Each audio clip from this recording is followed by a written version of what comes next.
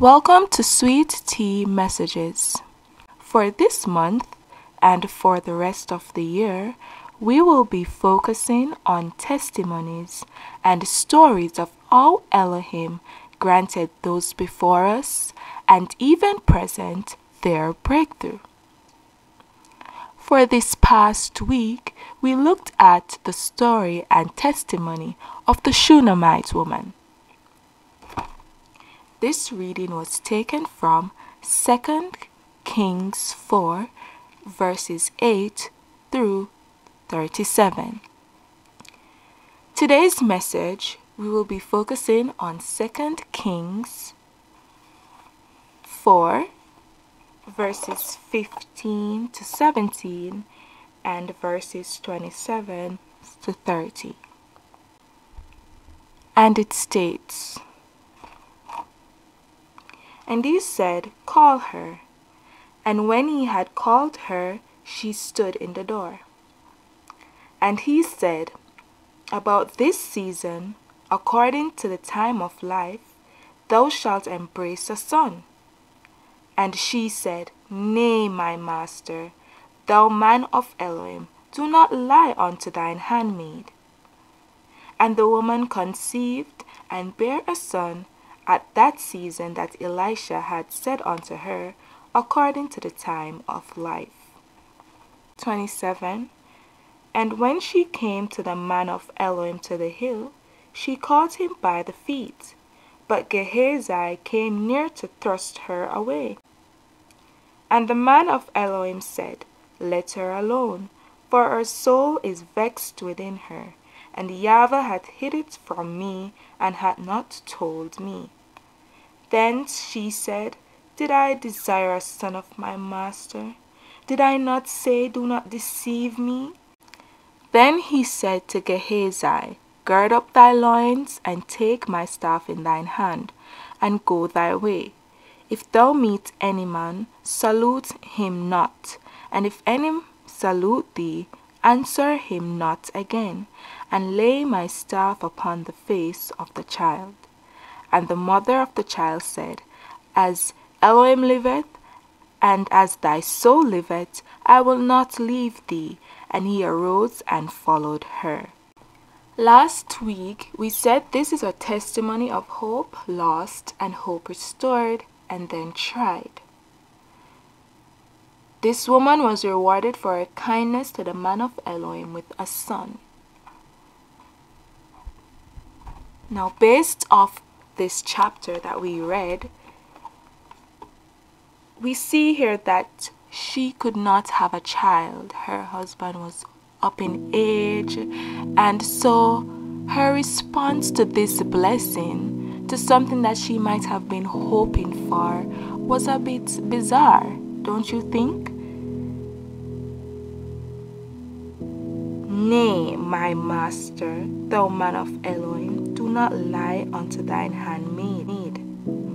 You would think that she would be bursting with joy after receiving such a promise that she would bear a son. But what happens when reality becomes our truth? When we are so focused on what we see and what we know, that a promise like this, in this season, you will bear a son, that you become so full of reality and so full of what you see and what you know to be true, that such a promise seems like a deceit, seems like a lie, seems like, no, this could not be happening, seems like this can't be true. Where you should be feeling joy and overwhelming with praise and thanksgiving, you find yourself questioning, can this be true? Could this really be true? This sounds too good to be true. But last week we said that with Elohim, there is no such thing as too good to be true. But what happens when that becomes our reality? How do we maneuver? How do we get from a place where we have been hoping, and she probably was praying, she probably prayed, she probably did everything that she could, she probably went to doctors, What happens when maybe you're not hoping for a child, but you're hoping for a breakthrough in your finances, a breakthrough for a job, a breakthrough in school, a breakthrough in a promotion, whatever it may be? What happens when you've done all that you could in your own strength? You prayed, you trusted, you fasted, you did everything that you possibly could have done. You trusted, you hoped, and nothing came from it. And so you push it aside.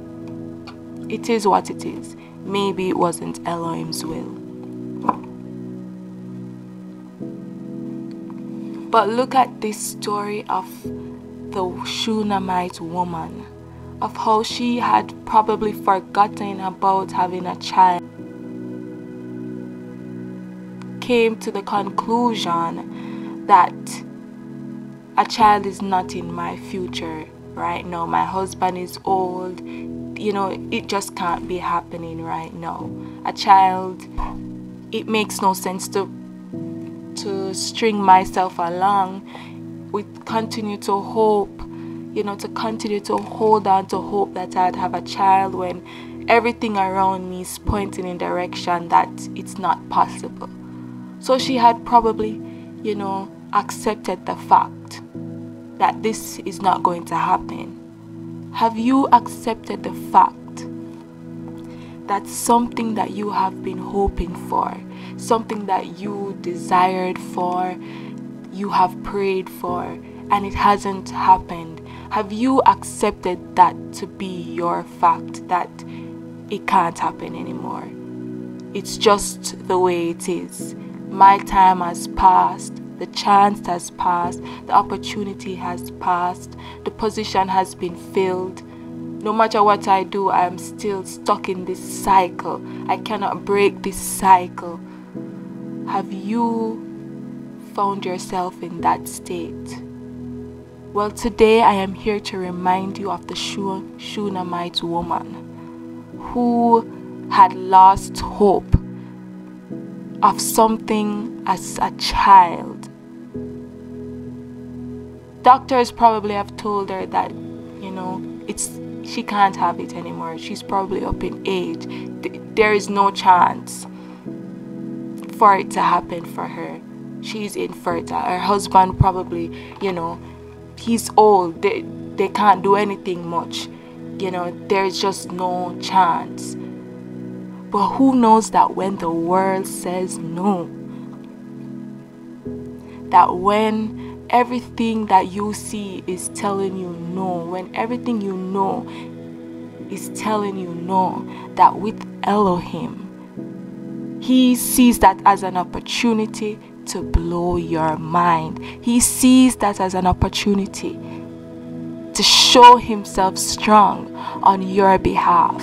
So today I am here to remind you, and I am here to encourage you to keep holding on to faith. Keep holding on to that hope. It will come to pass. That promotion, that cycle will end. Hallelujah. Everything that you are hoping for, don't give up. Don't lose hope. And we see that she had lost such a hope that when she received this promise, instead of praising and running, to the Almighty, running to say, yes, I'm excited. It's bubbling over a joy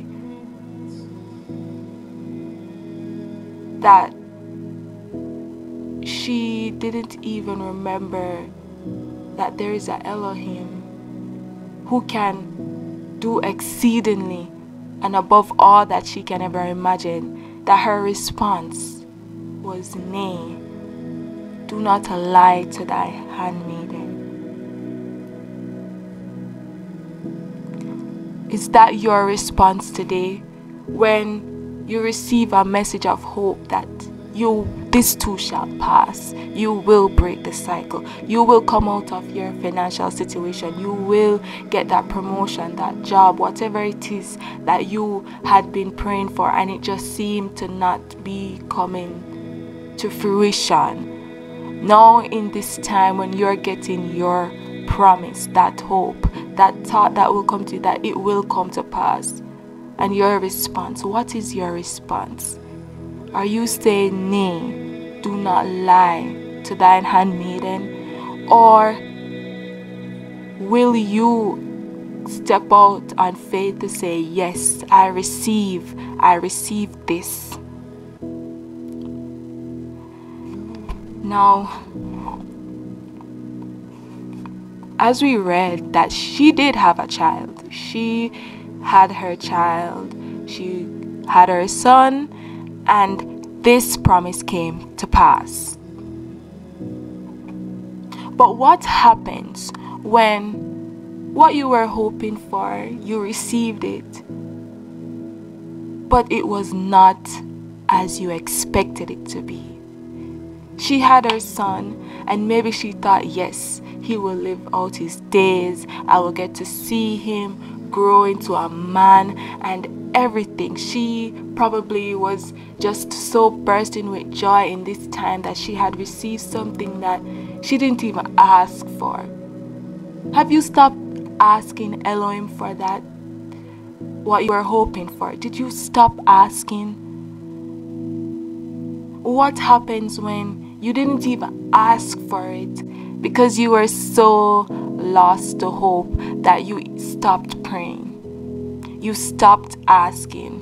You stopped believing. And here it comes. Elohim blesses you with it.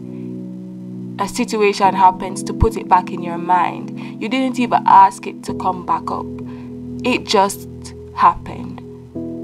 And here you are. You didn't ask for it. See in verse 20 of this scripture that the child fell and he was brought to his mother. He sat on her knees till noon and then died because he fell and hit his head. What happens when what you hoped for and received didn't play out as you expected it? She probably had such bright hopes for her child. She probably was just overjoyed that it really happened. She really had a child. And now he died. Suddenly, he just fell and he died.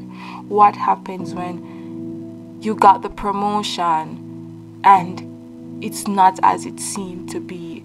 What happens when you're getting your breakthrough and then suddenly you lose it all? Financially, you lost it all. What happens when the cycle that you wanted to end, it came to an end and then it sprung up again? What happens? Do you say to yourself, I knew it was too good to be true. I knew this could not be real.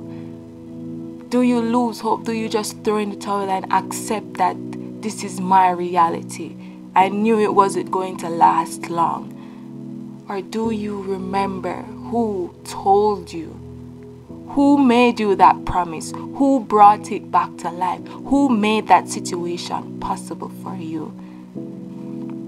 And so in verse 27, you see that she remembered, hold on, I didn't ask for a son. I was hoping to have one and then I just forgot about it. But I didn't ask for this. You said you were going to bless me with that child. You said you were going to bless me in this way. And so she remembered who told her. And this is a reminder to you as well. Remember who made you that promise. Who told you that that was going to pass? Who told you that you were going to receive your breakthrough. Remember who told you that.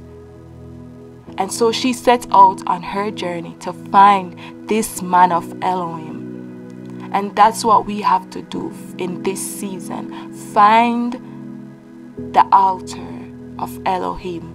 Go back to our Father, the one whom originally gave us the promise. Go back to him. Go back to the one who you were hoping in, the one who you were believing in.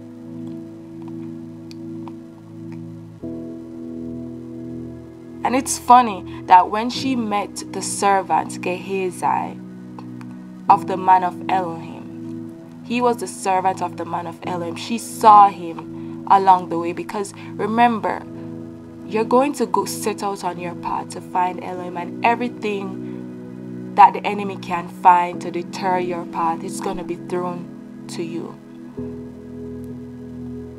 Sometimes we want to go to Elohim, we want to go back to that altar, but we find ourselves finding comfort in others, persons who can't really help us.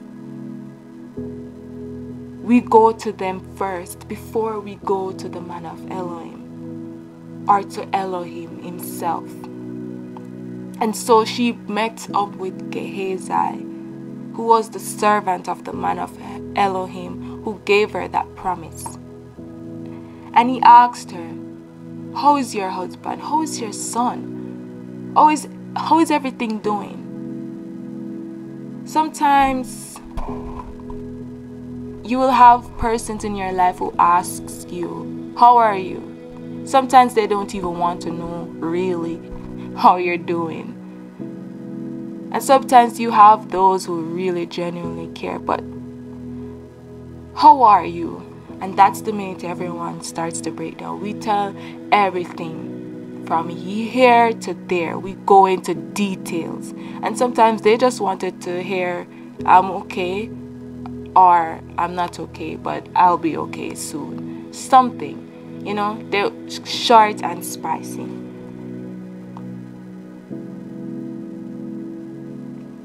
But Gehazi was just meeting up with her because his master had commanded him, had sent him to go to her and find out. So really, he doesn't have a genuine interest in what's going on with her. He was just doing it because he was told to ask her how she was, how is everything. But I loved her response, and it's a lesson to us. She said, it is well. Her son passed away. He just died. Her husband is sick. He's old in age. But it is well. That is so powerful, that even in the midst of her chaos, in the midst of what seems to be a very unfortunate situation, she could find the strength to say, it is well. Because she knew he couldn't help. So what's the point? You can't help me. And remember, he didn't have a genuine concern as to how she was really doing. He was just doing as he was told. So it is well. Let's use that today. Let's use that. It is well. How are you? It is well. I'm standing in the midst of the storm. I got the promotion I needed, but all things are just going wrong. I'm, from left, right, and center. I just got a financial breakthrough, and here I am back in the same position, maybe even worse. Whatever the situation may be. And this person can't really help me. They can only listen. But they can't do anything to really help. Yes, they can pray for me, which is, simply to say, just pray for me. It is well, but just keep me in your prayers. But they can't physically do anything to change my situation. So it is well. Let's use that as our response today, even in the midst of our storms, in the midst of our trials. It is well. Her soul was vexed within her. Her soul was vexed within her because she was angry. She was going through the motions, but more so she was angry because verse 28 showed how angry she was. Then she said, "Did I desire a son of my master? Did I not say, do not deceive me?" What happens when you get so frustrated that you become angry with Elohim? You become angry with the person who Elohim may have used as a messenger to bring hope and light in your life. That even in the situation that you get so angry with Elohim. Are you angry with Elohim today? It's something that you didn't even ask for and he blessed you with. And now it's going left. It's going south. It's going all over the place. What happens when you're angry? Do you not talk to him because you're angry? Or do you go back to him and say, "Elohim, did I ask for this? Did I desire a son? Did I not say, do not deceive me? I didn't want to believe. I didn't want to hope again. I didn't want to trust again. I didn't want to think that this could be possible for me again. But you let me believe that. You let me believe that. You let me start hoping again." Do you know the power of hope?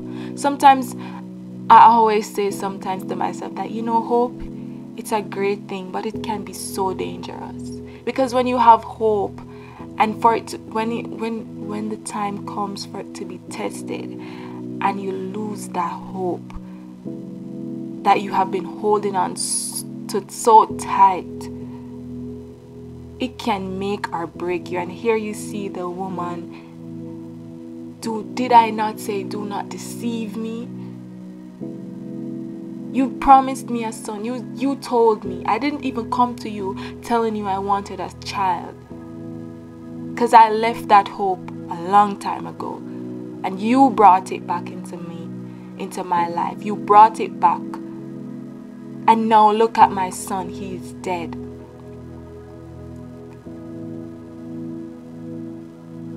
But you see, what happens when you go to the one who can actually do something about your situation?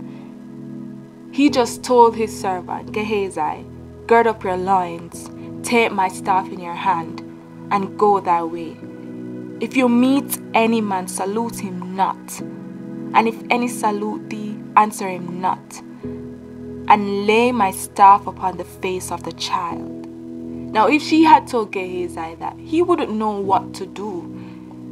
When he asked her the first time, he wouldn't have known what to do, because he would have probably go back to his master to tell him what she told her, what she told him.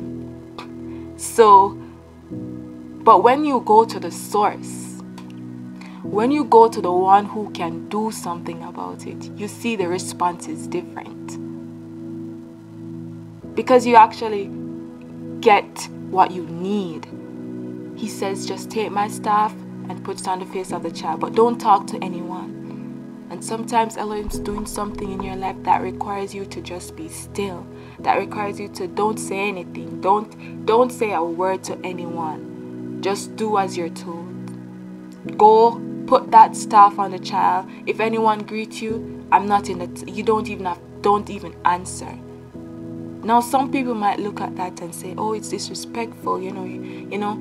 But sometimes when there is great purpose, when there is something that's on the inside, you can't afford to lose not even an ounce of power, not even an ounce of, that favor, that driving force of Elohim.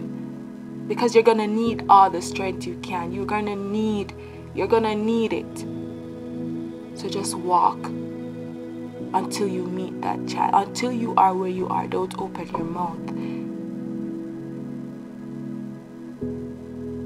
And the mother said, "As Elohim liveth, and as thy soul liveth, I will not leave thee." she walked with him. It took great faith for her to go back, because she could have stayed in her angry state and just be there. Imagine, I didn't even ask for this. I didn't ask for this. And here it is. I didn't even ask for it. And look now, my child is dead. She could have just accepted it as her fate to say, you know what? I knew I shouldn't have believed that. There ended the story. But she knew, I didn't ask for this, so I'm going back to the one who told me that it was possible. Because if he made it when I didn't even hope for it, then he can fix it. He can do something about this situation.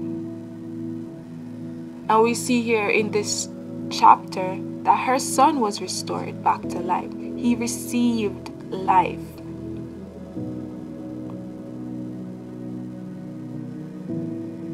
Because Gehazi did exactly as he was told.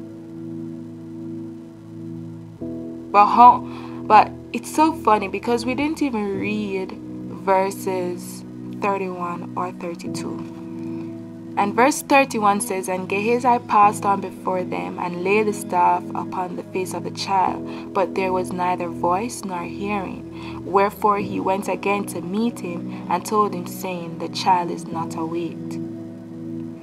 And when Elisha was come into the house, behold, the child was dead, and laid upon his bed. He went in therefore and shut the door upon them twain, and prayed unto Yahweh. He put his mouth on his mouth, and his eyes upon his eyes, and his hands upon his hands, and he stretched himself upon the child, and the flesh of the child waxed warm. And he did this, and then the child sneezed 7 times, and the child opened his eyes. 7 is that number from Elohim, that 7, that divine number. But did you realize that even Gehazi, he did as he was told, and the child still did not wake up? Now that's a crucial part, because faith, your faith will be tested and tried. And maybe Gehazi didn't have the power. Remember the staff, he just told him to use the staff. So Gehazi could probably, be questioning, what is that staff going to do right now? What? This sounds crazy. Put the staff on the child, So he probably didn't have enough belief or even enough power to carry out the work.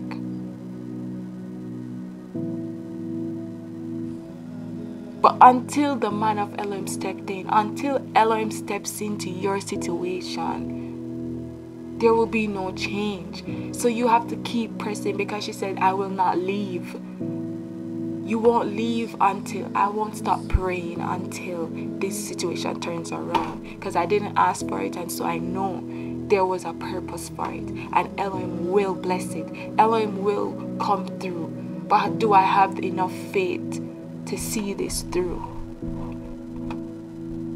Because I didn't ask for it, and that was just to restore my faith and my hope in Elohim. But there is hope in Elohim.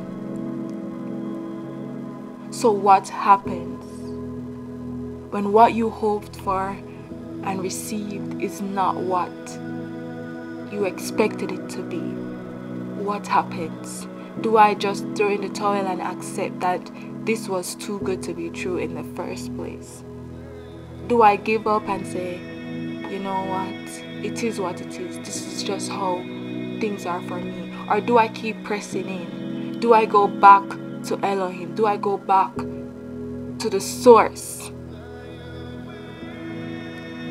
and see it through? See it through to the end to say, I had faith. It's the mustard seed, because I didn't really hope. I didn't believe that this could have even happened in the first place. So it's not really that big faith. It's just that baby faith, that trying faith, that little mustard seed faith that just keeps me going, that said, you know what, I will press in, because I will come out of this situation. Elohim will make a way. He made the way in just bringing me to get the promotion, bringing me a release out of financial problems, or just giving me the job, or whatever your situation may be that you can apply it to.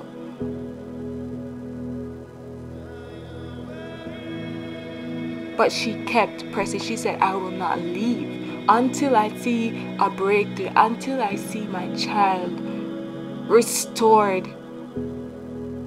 I will not leave.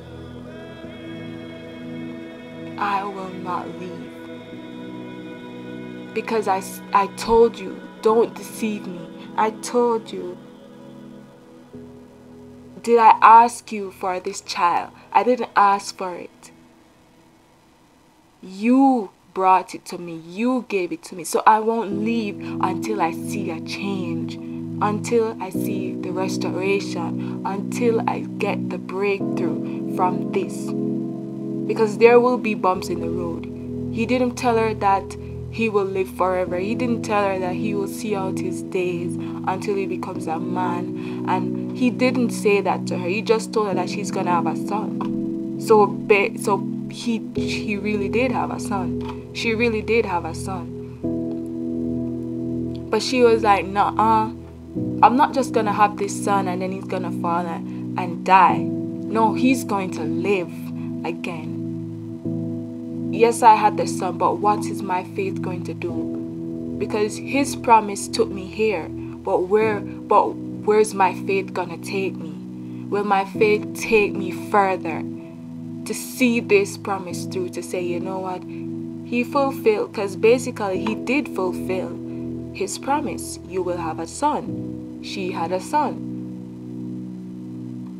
So the promise can take you this far, but your faith, hallelujah, your faith is what will take you the distance. Your trust, your faith in him, your hope in him is what will take you further. Because if she didn't have the belief to say, you know what, I didn't ask for this son and I got it, but now that I have it, I want it. And I want to see it through. So no, you can't tell me that my son is dead now. Not when I just started actually believing and hoping. I refuse to believe that you're just going to tell me that I'm going to have a son and he's going to die this young. No. My faith is what's going to push me to say I won't leave until my son is restored. I will go back to the source to say, listen, here is my son. So where is your faith taking you in your situation? You stopped hoping and Elohim brought it to pass. Now where will your faith take you? Will your faith just let you accept that it is what it is? It's just Elohim's will. If it was supposed to happen, if he was supposed to live beyond this age, then he would have. Or will my faith say, I will press in. I won't stop pressing in. I will go back to the source and to see that this is not just, it's not going to just take me here, but my son will live until he's a man. You know, what will your faith cause you to do? And remember, it just takes a mustard seed. The faith as little as a mustard seed for you to tell a mountain to move. Now, if a little mustard seed can move a mountain, imagine what it can do in your life, in your situation. So don't lose hope. Don't just give in and accept that this is your fate. No, push, press in. As Elohim liveth and as my soul liveth, I will not leave until my situation is restored, until there is a breakthrough, until something happens. Go back to the source. Men, women, people can't really help, but what Elohim can do, even if the doctors say you can't, if you are pronounced whatever it is, the greatest physician is Elohim. He made you so He can fix anything. He can deliver, He can restore. So go back to the source. Go back to the source. And that's the title of this message. I know it's at the end, but that's the title of this message. Go back to the source.